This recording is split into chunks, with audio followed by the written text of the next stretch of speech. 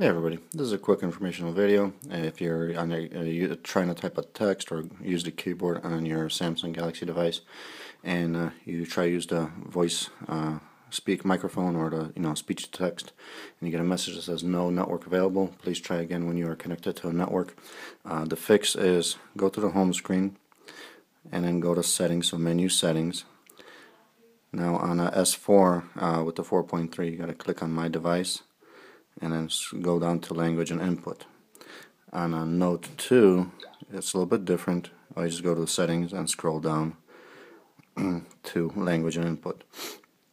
So what you want to do is, I'm going to activate the voice, Google Voice Typing, but also default keyword right here, keyboard. I'm going to select it. I'm going to actually change it to Samsung Input. So now when I go to messaging, I got my keyboard's actually a little bit different. It's not the swipe one, but now it works. Hope this helped. Thanks for watching.